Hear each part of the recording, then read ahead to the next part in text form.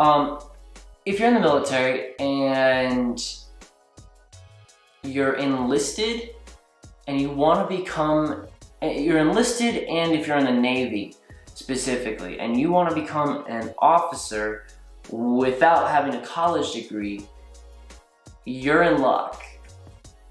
So let's kind of get into this.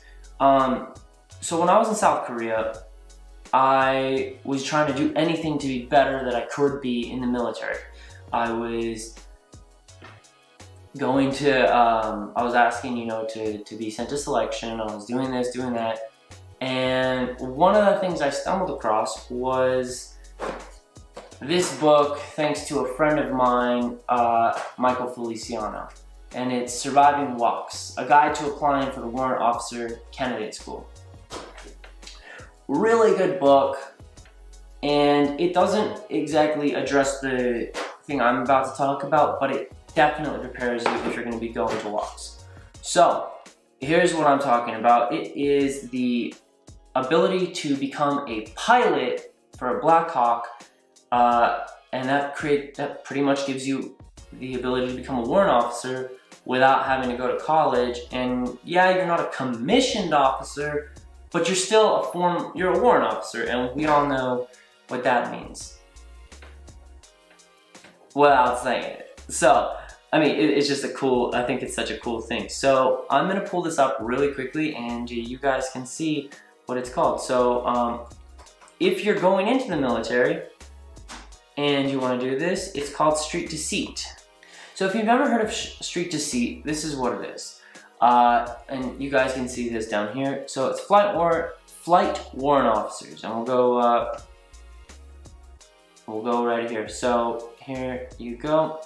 Warrant Officer Flight Training Program, or Warrant Officer Flight Training. Pretty much, before your dreams of becoming a U.S. Army pilot, Warrant Officer pilots fly some of the most exciting technologically,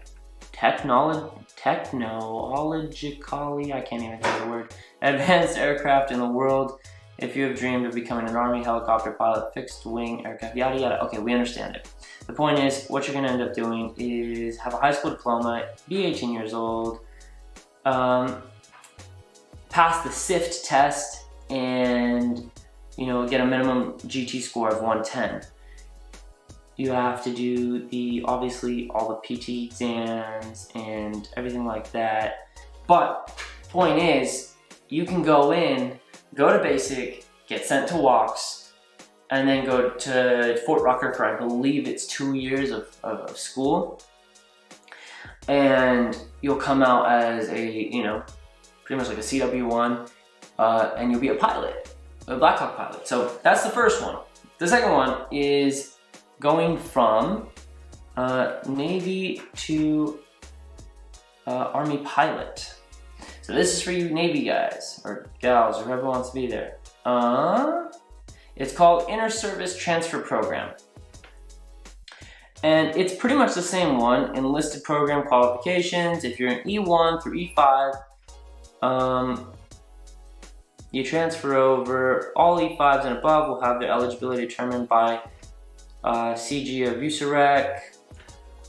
IST applicants are restricted to prior service business rules with the exception of those applying to OCS or WAFT.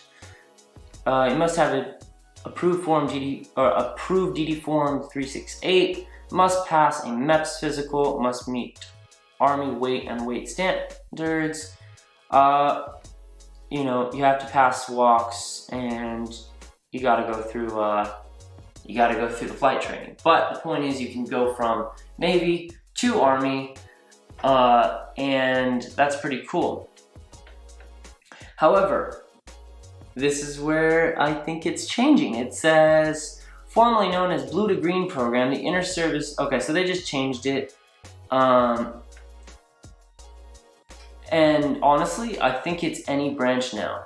To my understanding, this program allows sister service members to transfer to active duty service into the Army. So any branch can become a pilot, or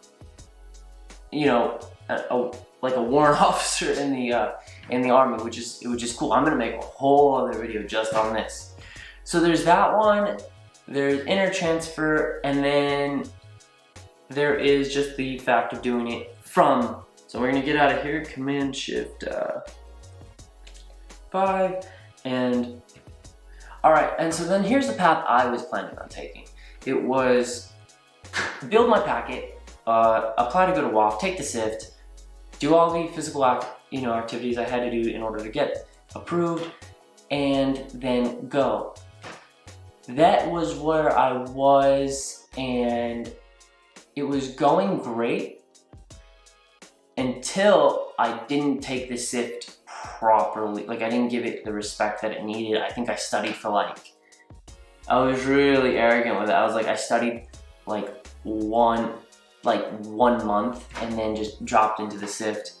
And I didn't get a horrible grade. I think the passing grade was like a 40 or something like that. And I honestly got like a 35 or some shit. But the point is, like, give the SIFT the respect that it needs, then go take it, and you should be good. Also, I had to have eye surgery. I would have I passed all the eye exams with glasses. However, my doctors told me that if at that time, when they do the test in the simulator where they kind of dilate your eyes and ask you to fly the simulation, I would have failed. And unfortunately, I didn't have the best NCO at that time, and I had been approved for my surgery, and then I was supposed to be sent to another place right on the day that I was gonna have my surgery, and I ended up not going, but I canceled my surgery, and so that kind of threw a whole wrench in my thing. It was either wait the next, for a full year to have another surgery, or pick another dream, and I ended up just getting out because of just pain and things like that.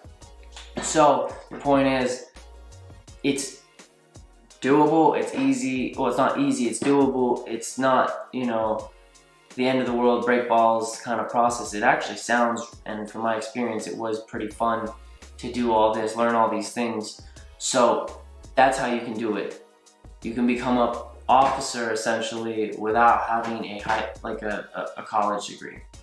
I suggest if you're in, or if you're a veteran, you want to get back in and have a pretty cool job, look into it. I'll leave some links in the description, and for the algorithm's sake, hit the like button.